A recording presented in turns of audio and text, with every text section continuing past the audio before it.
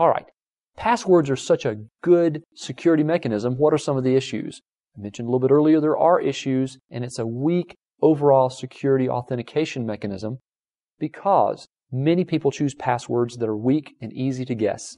Chances are, if someone knows you well enough to know your spouse's name, your children's names, and your pet's names, that may be enough information to put together one of your passwords. Think about all the passwords you've used. Was one of them your spouse's name, or your birth date, your spouse's birth date, social security numbers, or other good examples of passwords not to use?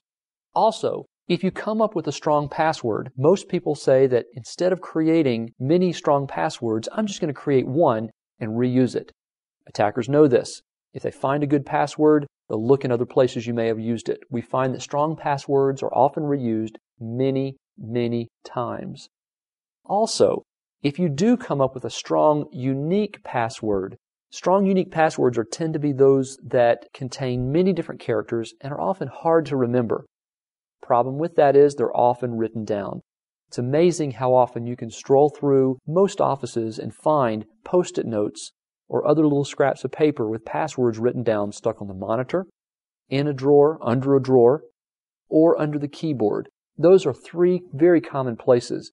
Take a look through your office. After hours or with someone's permission, just go take a look around the monitor, under the keyboard, and in a couple drawers and see how many passwords you're going to find. You may be surprised at the answer.